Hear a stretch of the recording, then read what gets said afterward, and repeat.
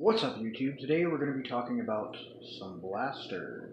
But which blaster? Which modified blaster am I going to be talking about today? Not the Magnum, not the Doomlands, not the Powerball. Ooh, the Mega with the stock attachment and the priming pump. No, today we're going to be talking about this monster, this awesome Frankenstein monster right here.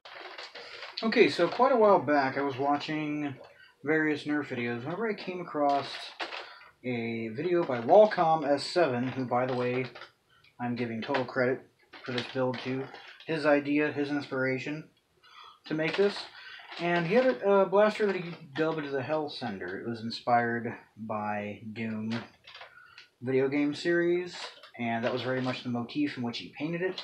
This, of course, is not painted yet and is not done. And what this is two Nerf Mega Magnus that I attached together here with some epoxy and a 1/4-inch thick piece of acrylic plexiglass, which then feeds down into this handle, which is from the Nerf Double Dealer. And from there, I cut up the other half of the Nerf Double Dealer shell, since I quite frankly had nothing else that I could use this blaster for, since I really don't like it. And once I did that, I attached it here and created an arm that goes up to a piece of steel that runs between the two triggers. So for a full video on how he did it, definitely check out Walcom S7's channel. I'm certain anybody viewing this that's into Nerf probably knows who he is. Maybe you like him, maybe you don't. But this was a very cool build and a very cool blaster, so I decided to make my own. Mine, of course, is a little different. His stock was from the Zombie Strike Sling Fire, whereas mine, of course, is from the Doomlands Double Dealer. And I also took some of these from the Nerf Shield attachment that hold Mega Darts and epoxied them to the side so I can have 6 darts at the ready. And how this works is to load it and prime it back, just like you would with one Mega Magnus. You load in your darts, rack it forward, fire both at once. And I know we have the twin shock, and that's cool, but my twin shock with the stock is easily several feet longer. Even without the stock, it's still a foot longer. And I just like the pistol grip and the feel of this, and I think it looks really cool. So let's go on to some firing, and after I do the firing demo, then we will come back and I will take this apart and show you how I did up the trigger system.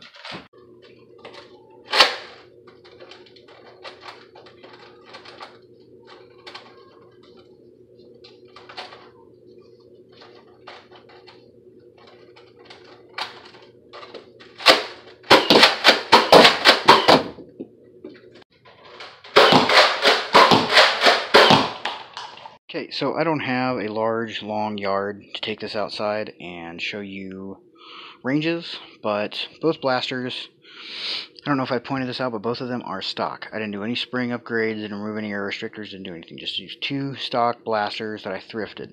And this other one, it came from a flea market. But I do have my hallway here, and that is a 25-foot tape measure. And let's see if I can actually hit the ceiling without the, or not the ceiling, sorry, the end wall there, which is about 40 feet, without these Mega Darts crashing into the hallway and only making it halfway.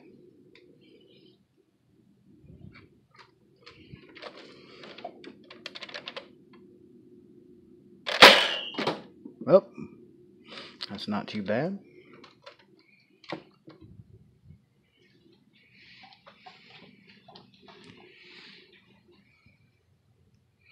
See there, 25 feet. And they both struck the wall at the end and bounced back with about 8 or 9 feet of bounce back. I know that's not a super accurate example or test, but these will hit 50-60 feet straight shots if the darts don't whirly bird or go all wild or do whatever. Made it this far into the video, then you've got past the firing demo, and now we are on to the internals of this, which are very ugly and very sloppy and very much deserve the name Frankenstein, because it is just, it is ugly. It is a lot of epoxy and a lot of slop. So first of all, this is off the Doomlands Vagabond from Nerf, and I just screwed that on to cover up the side and the trigger assembly. The one on the other side is epoxied in place, so it ain't going nowhere. But I needed one of them to attach so that I could get in here and work on anything I needed if it came apart. Now, I've already cut the out of darts sticker that is on the back, so let's see if this is going to come apart without trouble. No. Once again, sorry, out of darts. I had to cut your sticker down the center to get this off, but it required a little finagling because I didn't quite apparently X-Acto knife it all the way through with my razor blade, but yeah. So what it is if this will focus, the original trigger here, and you'll notice I put some epoxy on here because this was literally flexing right through this center curve. And here I have a much bigger trigger spring than what was originally on it, because to pull this back takes a considerable amount of force, because you're pulling on two triggers that are connected by this iron rod, or not iron, but steel rod through them.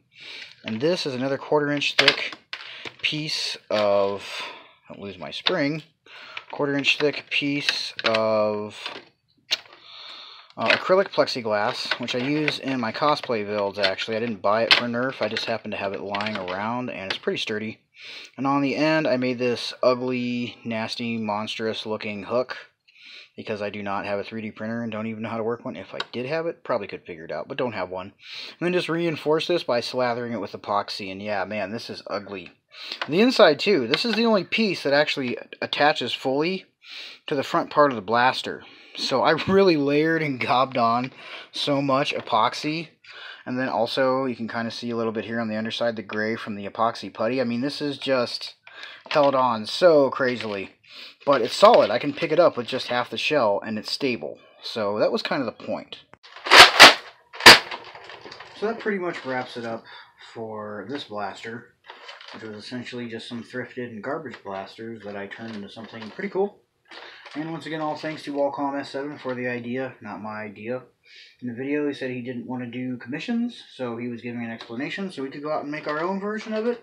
And I did make my own version of it. Of course, this is not finished. I have not decided whether I want to paint it or if I just want to leave it look like a Frankenstein's monster Nerf.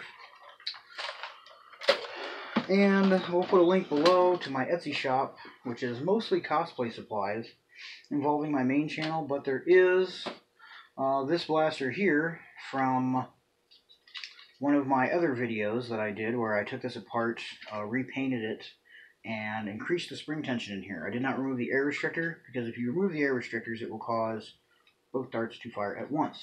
But this is up on the Etsy shop for what I feel is a rather affordable price if you would like to check that out and possibly purchase it. And I also have a Red Hood inspired painted disruptor. It has been black vinyl dye with airbrushing for the splattered red and the metallic gold. The air restrictor has not been removed, but it has been drilled out. This stops the internals from slamming super hard, but does give you an extra 10 feet per second or so. So that's pretty cool too. And as always, guys, thanks for watching. I hope you enjoyed this video. I hope it gave you some ideas and some stuff to do. And if you'd like to see more videos from me about different blasters that I mod, feel free to go ahead and leave a comment below. Sorry I haven't been able to get back to some of your comments on my videos, but this is my secondary channel, and I am pretty busy between the Facebook, Instagram, and my main YouTube channel that it's kind of hard for me to get here. But anytime I do something that I feel is pretty cool, I will upload here. And as always, guys, thanks for watching.